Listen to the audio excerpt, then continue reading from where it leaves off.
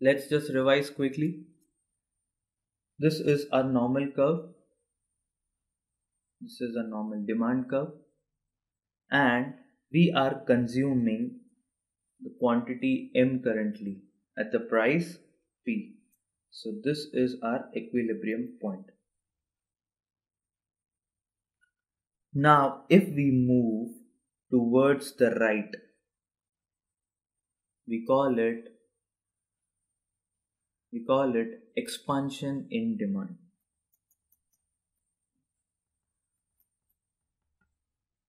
However, if we move towards the left, we call it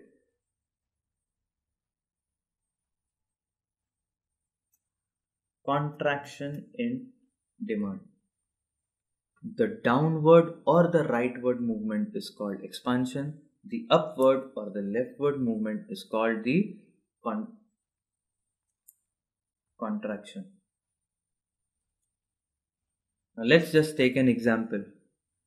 Our income levels earlier were 13,500 and now they are 18,500.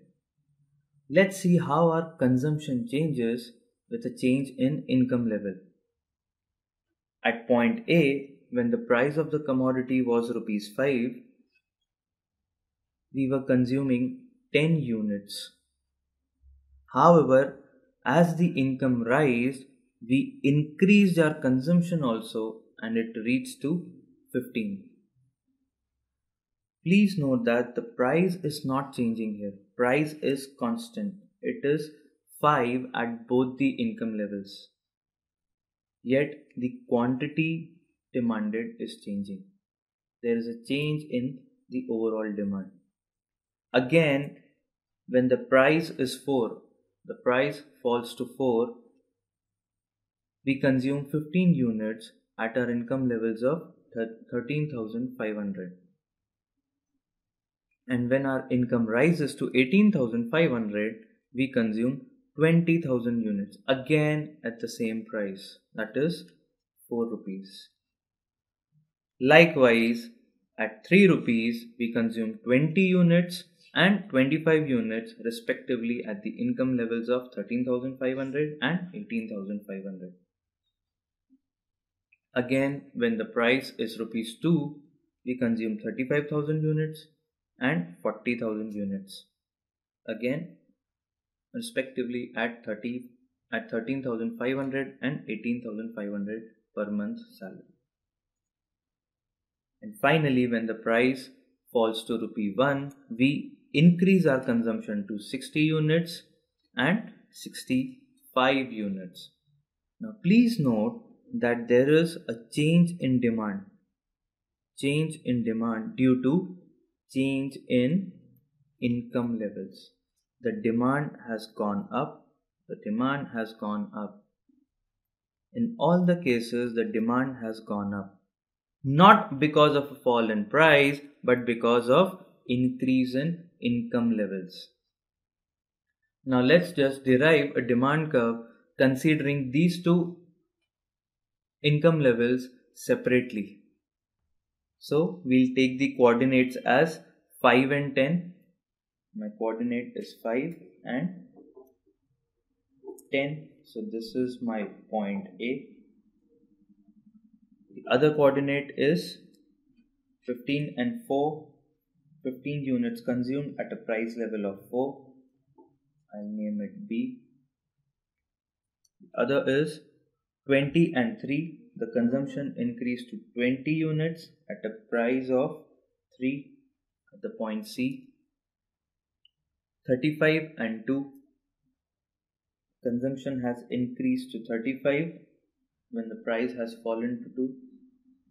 This is our point D. And finally 60 and 1. The consumption rises to 60. The consumption rises to 60 when the price is 1 rupee. This is point E. And when we join all these points, we get a demand curve. This is our demand curve.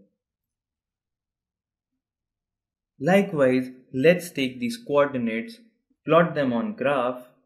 Let's see what we get. This is the demand curve that we'll get if we plot the coordinates that we get at the income level of 18,500 rupees. Now please note that the demand curve has shifted outwards. The demand curve has shifted outwards. So this we call as increase in demand. This is increase in demand. However, if the demand curve would have shifted inwards or leftwards, we would have called it as decrease in demand.